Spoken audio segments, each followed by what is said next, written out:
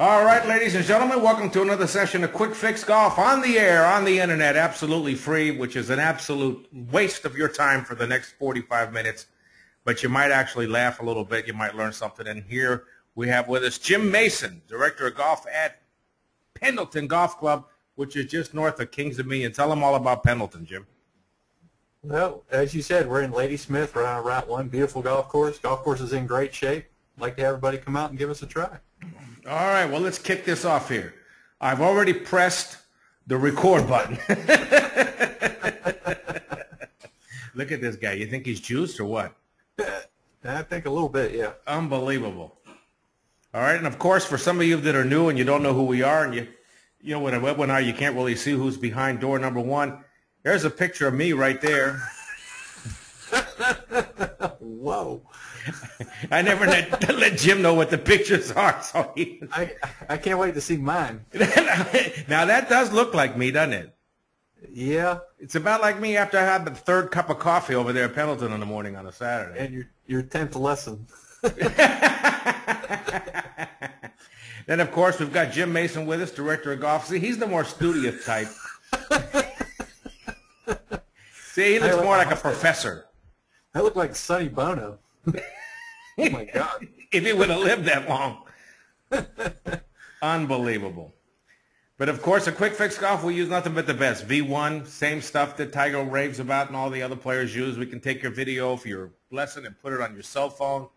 We can put it on a banner in front of your house in your neighborhood, whatever you want. You can get a lesson there so everybody knows you're working on your golf game. And, Jim, tell them all about Pendleton. There's a good picture of the 6th hole. Yeah, it's like playing golf in Scotland without the cost of the airfare. You know, we're easy to get to from everywhere. About 20 minutes north of Ashland, 30 minutes south of Fredericksburg. You know, great golf course. We had a bunch of people play this weekend. Everybody loved it. What about the six-pack? Doesn't that end this week or something? It ends the 30th. You can get your six-pack and buy them online or come in the shop. 6 rounds. And the rounds are good till the end of the year and get a good price on them. Yeah, I mean, some of those go all the way down into the 20s or something, doesn't it? What's the six-pack light? How much is that a round? Yeah, that's $169 for 6 rounds. It's like $28.16 a round. I'm telling you, if you pick that golf course up in Carterton, California, it would be over $150, $200 to play it. That's how nice it is. And, of course, we also teach at Patterson Sports Park besides Pendleton Golf Club. And they have a special going on Wednesday mornings from 10 to 12. You can hit balls until your hands bleed. Hit all you want for $9.95. And we do have some Callaway balls left. We don't have any more of the chrome. The chromes are, I think I got maybe 3 dozen chromes. They're basically gone. So what we've got left is the Hex Black, the same ball that Phil was using that he threw in the water on the 16 hole for only $19.99 for members or anybody who's been listening in on the webinar. And that ball's, what, $46 a dozen. The reason why it's so cheap is because the word practice is on the side, but it's not a range ball and it's not a practice ball. It's what Callaway tries to get on tour at a tour event where the guys hit those. But they're brand new, never been hit. It's the real ball. I play with it myself. Right. Now, U.S. Open results. We thought we'd cover some of that first. Our real topic this evening, of course, is about, you know, getting it close from 10, 20, and 30 yards. And we're going to look at some stats from the PGA Tour. But let's look at some stats from the U.S. Open. And I thought we'd take a look at Michael. Where'd he go? Here's another child prodigy, just like the kid that was in the Masters, right? And he was Korean too, wasn't he? Yeah. No, he was Chinese. He was Chinese. That's right. This guy's correct. I can never tell the difference anyway. So looking at his stats here, look at this, 19 years old. Not enough to piss you off. Oh, look at this. Field average was 62% for hitting fairways in regulation. He was 63. So he was, hey, listen, even at field average, you're talking about some of the best players in the world, if not the best player. You got the strongest field there is in the U.S. Open, I think. Right. Stronger than the Masters. So he was even with the field at the age of 19. That ain't bad. And he beat the field in greens hit in regulation. And he beat the field in sand saves. And look at how short he was off the tee. 269 off the tee, 270. which isn't bad for a pencil neck weenie. I mean, he's just a skinny little kid. Who isn't skinny at 19, right? Right. Where the field was averaging 287. And he beat the field in putts. His average was 1.67 putts.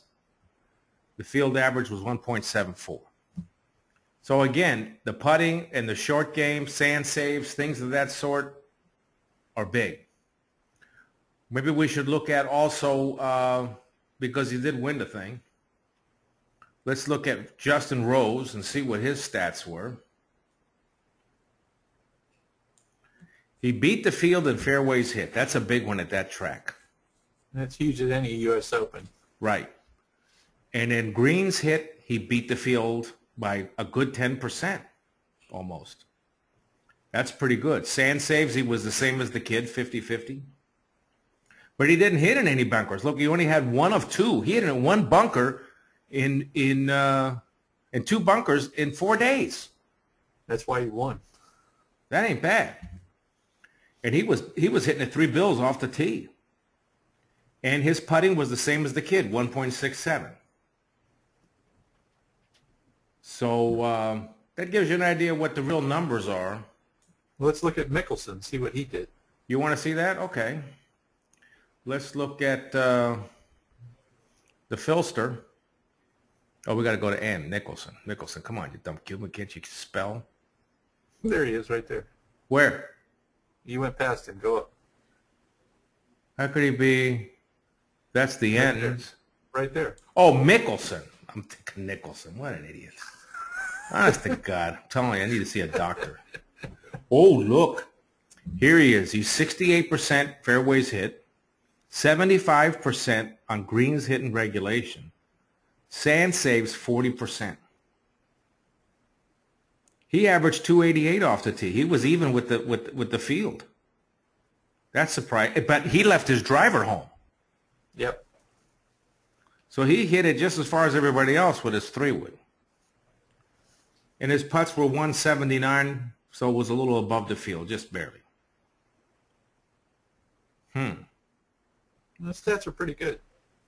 Well, yeah, I mean, he only missed it by what? 2 shots? 1 shot. Oh, no, he did bogey 18, so it was 2 shots. 2 shots. So, I mean, that's nothing to sneeze at. And Day, look at him. Let's look at Day real quick. That kid's going to win a major. He's come in second twice in a row. Yeah, he's so far top. This year. He could win the British. Yeah, he may win the British. Well, look at this. He was even with the field in fairways hit. He was a little above the field in greens hit. He was below, well, about field average for sand saves. But his putts, look, 161, field average 174. He beat, I mean, I don't know how you win anything without beating the field on putting. And look at this knucklehead. He was knocking at 312. Maybe he's juiced. He's pretty solid. Well, he's Australian, and I never played with an Australian that didn't knock the crap out of him. At the European Tour, when I played back in the 70s, every Australian could drink more beer and hit it further than anybody. That was just fact. There was no fiction about it. That was fact. Oh, Madon, they were unbelievable. Great guys, too. All right, so let's move right along here. We're over here. So that's some of the stats that went on. What happened to Rory? Let's look at this. Let's see if we can go right to this YouTube here. We can see how he bent his club. Oh, stop with this. Skip the video. What the heck is this? Unbelievable. Okay, it's gone. Skip ad. There we go. Now watch this. Here, boom. Uh-oh, that wasn't good. And he even has a white belt on. In the drink. In the drink he goes. Ah, too bad. Now watch. Well, he bends the Project X shaft. Now watch this. He's going to try and bend it back. Yep. We all have those moments, I guess. He's going to try and bend it back. There's no way. You can't bend it back. So, you know, I was wondering, what do you think's causing him to not play like he used to? What do you think the problem is? I don't know. Well, You know, it could be like these major league pitchers or athletes when they get these huge contracts. All of a sudden, they lose focus on what got them there, and the next year they have a down year. Plus, he changed equipment. You know, these guys have their equipment tweaked to such an edge that totally changing equipment might have thrown his game off, and thrown it off just a little bit could have really affected him. Well, didn't Romo from the Cowboys, didn't he have a problem where he got a good-looking girlfriend or something? That was the end of that. He started playing bad. Well, yeah, I mean, that'll do it. He had a a little dumper? distraction. Well, let's see here. Hold on here. Let me see.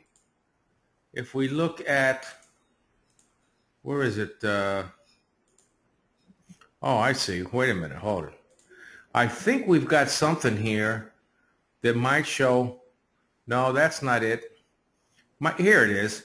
Here's some of the reason he might be having a problem. Look at his new girlfriend. Now, wait a minute. Here's another thing. She's bigger than, look at this over here. She's bigger than he is. Yeah. Look at this. A heck of a lot bigger. Looks like she could knock the snot out of him. You think she whacks him in the back of the butt with that tennis racket? And that's what's messing him up?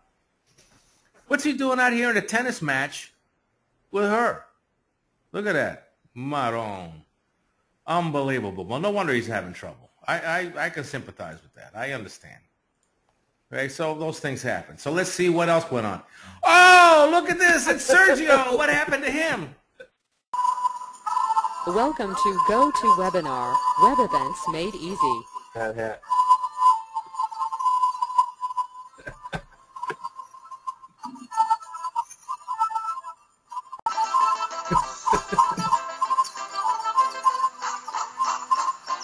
I think Sergio had a triple on one hole. Or a quad. Sergio. 3 balls out of bounds. Now, wait a minute. Hold it. After the first one, you don't say to yourself, give me a 3-wood. And after the second one, give me a wedge. Can you imagine the conversation with the caddy? ¿Qué cosa, Sergio? ¿Qué pasa que le ves la tercera pelota ahí que está fuera del campo? ¿Qué te pasa? Unbelievable. 3 in a row. This guy's like, he's freaking out or something. He's having a meltdown. Between this and the TPC? Yep. Unbelievable. Unbelievable. Now, we also had Steve Stricker.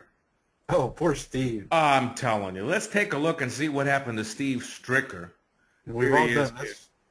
We've all done this before, too. Watch this. Here he goes. He's lined it up real good. Let me see here. And, whoa. A hobble rocket. Oh, we got to play that again. That's too good.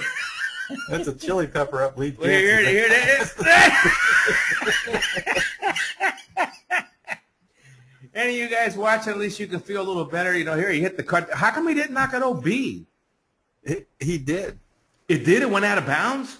See, well, that was his third shot. The first one he knocked out of bounds. Then he hit his provisional, and then he hit that shot. And I think that went out of bounds, too. Poor guy. What can I tell you? Hold on. I should turn that other thing off. Wait a minute. Where the heck is it? Where'd it go?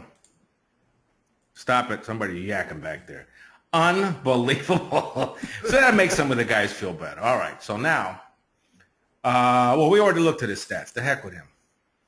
Now, PGA Tour, when it comes to proximity to the hole from 30 yards, what do these guys really do? We're going to go over what they really do, what the stats are, what the real facts are.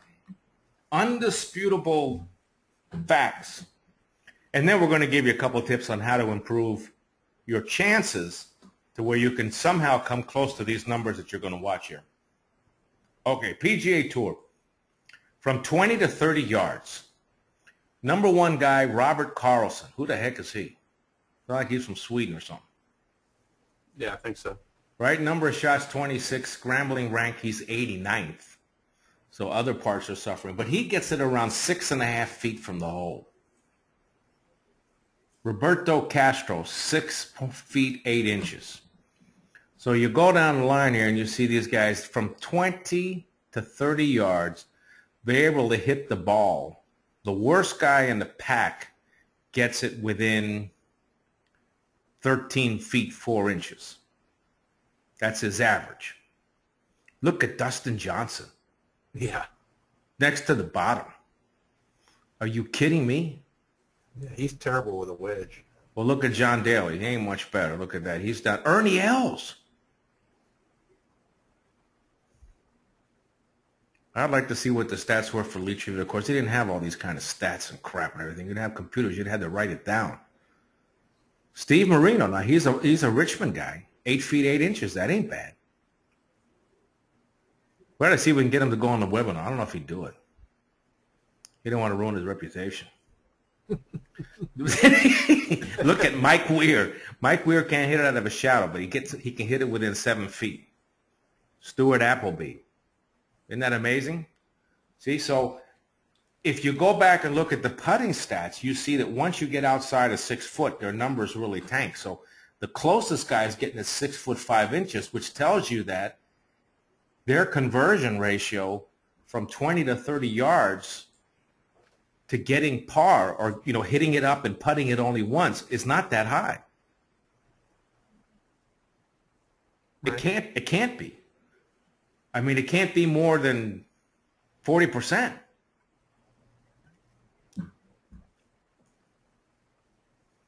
That's what I'm catching on to with this whole thing. You got to find out how big the hole is. Is it a 3-foot circle, 4-foot circle, 5-foot circle, 6-foot circle? Nobody's 100% from 6 feet. There are some guys that are 100% from 4 feet. So nobody here is getting it up and down every time from 20 to 30 yards. It ain't happening. So now if we go over here and take a look at the next stat, which is over 30 yards. The best guy is 8 foot. Look at Luke Donald. Now that makes sense, see? Mike Weir, he's still up there, 8 feet 9 inches. The Mike Weir is like dead last in distance off the tee. Is this 30 yards to how long?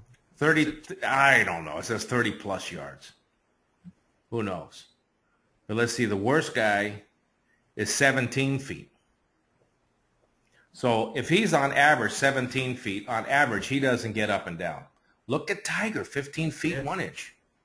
So he's not converting. Boo Weekley makes sense. I can see why he's not. David Toms?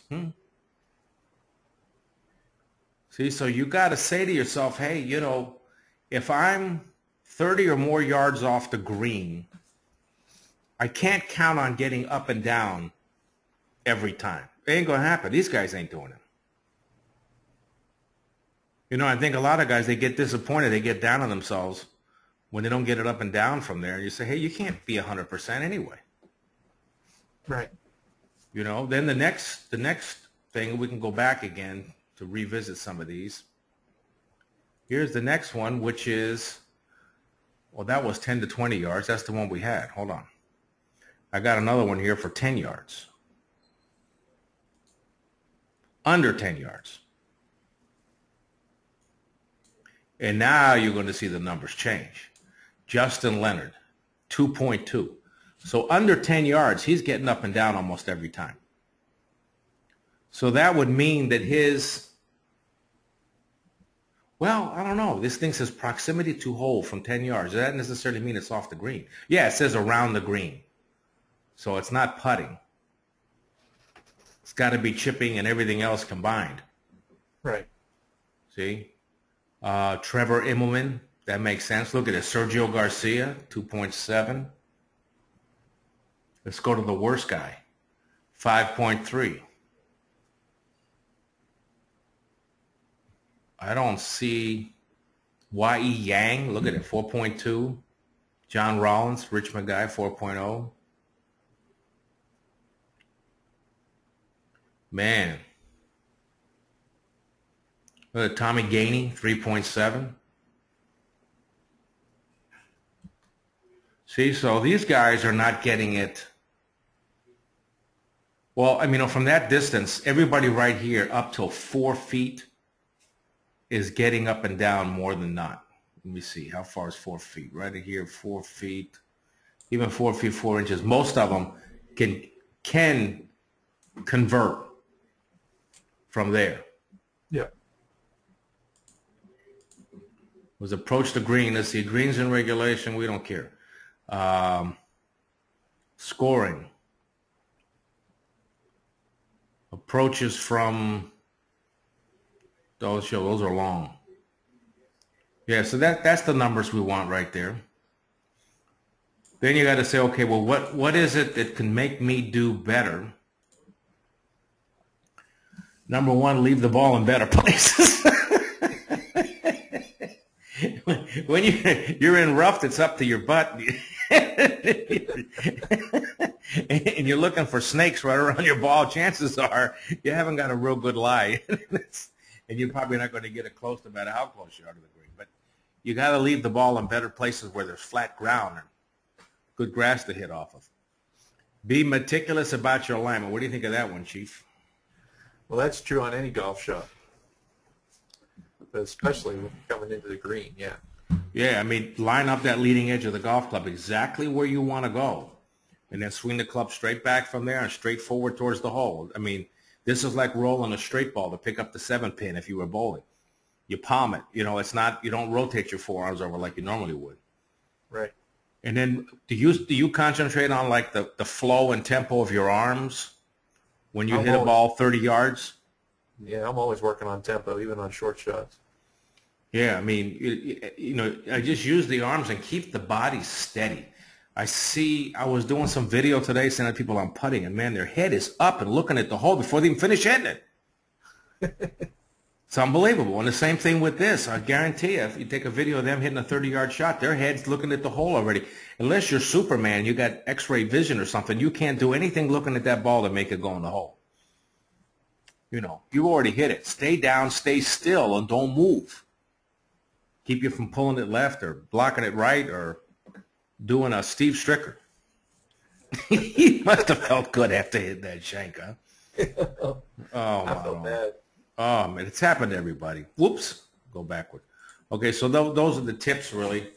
So let's open up the, where's the, you son of a gun?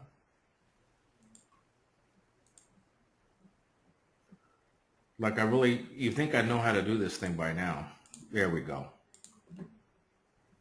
All right, we got some people here. Listen, who's got a couple of questions? Go ahead and fire away. And we'll try and answer them for you on some lob shots or short shots around the green. These are all things you can practice. And by the way, you can practice over at Pendleton. Pendleton, Jim, you did a good job in that thing there where you got the little elevated green with 2 bunkers. Right. You know, you can go out there and hit some shots around the green. A lot of golf courses won't let you do that. And we have the rough area, too, at the end of the tee that not a lot of people use, but you can practice rough shots, too. Boy, they had plenty of them in the open, didn't they? Let me ask you a question. I have a question. Go ahead. Let's say you're in the middle of the fairway and you have 30 yards to the green. Would you rather use a standard pitching wedge and choke down on it, or would you rather use your sand wedge? I'm a knock it down and get it on the ground as fast as possible kind of guy. If I've got room to roll the ball, I'd even hit a 9-iron or an 8-iron and get it on the ground and get it rolling. I mean, you saw a lot of that this week on the U.S. Open. You saw a lot of guys. I was hoping a lot of people that have done the short game school would look at that and say, boy, the Cuban was right. Look at that. They get the ball on the ground immediately. Get it on the ground because you can see your enemy. I don't want to take my sand wedge and hit it harder and try and float the ball all the way to the hole. That demands a lot more feel. I think. I mean, I don't know. Yeah. I mean, I think a lot of people are just more comfortable with that sand wedge or lob wedge or whatever, but you know, I think people should use the standard pitching wedge more often. Well, you know, the sand wedge has got that bounce on the end of it that unless the grass is nice and thick, if you're on hard pan or something, you're toast anyway. Right. You know, I'd go with the lob wedge. It's probably going to have less bounce on it for the most part, but I like to get it on the ground and get it rolling. Yeah, I feel like if I have a shot where I have to throw the ball all the way to the hole, I'm in a bad place.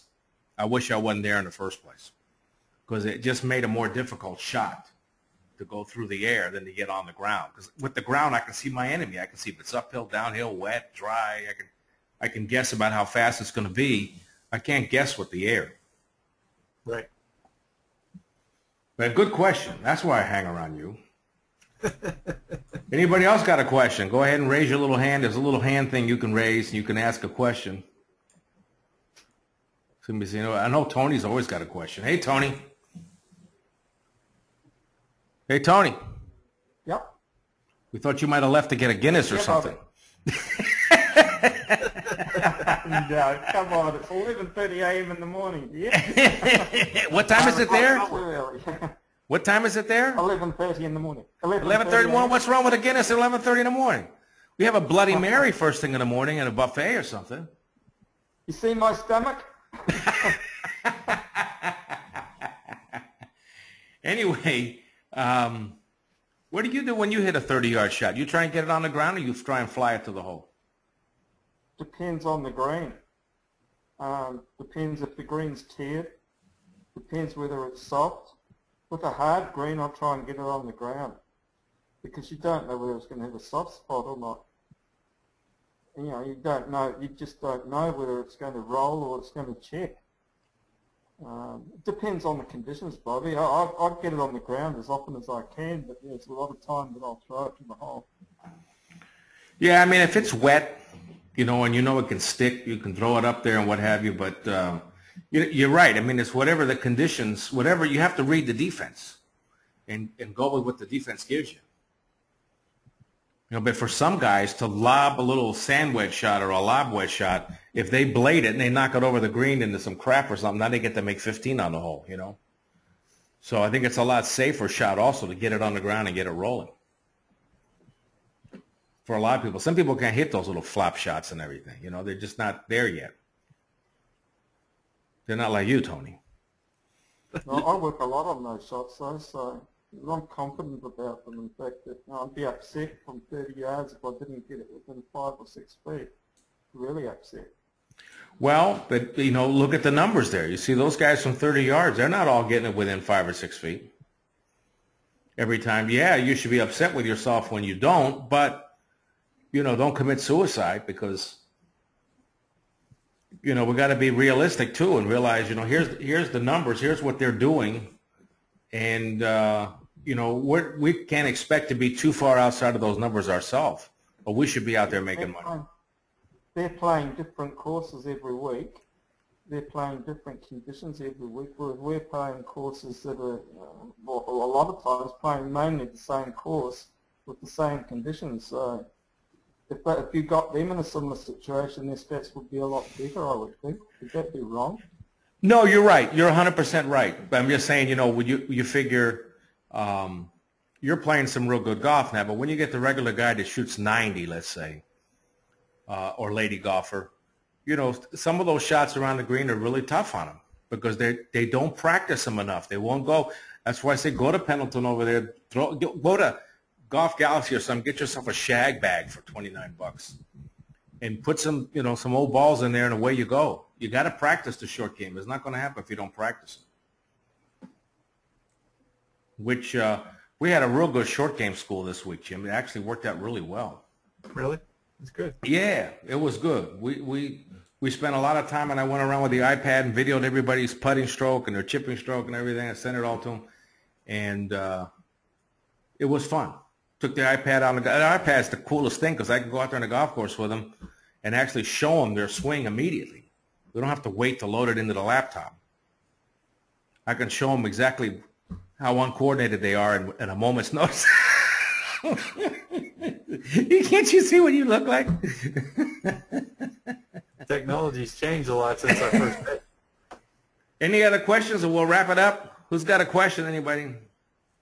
Fire away or forever hold your peace. Is any written questions? We'll go back. Oh yeah, you're right. Hold on, I got to go to the written thing. Here, you're right. Oh, yeah, here you go. All right, can you speak to alignment like more detail on how to do this?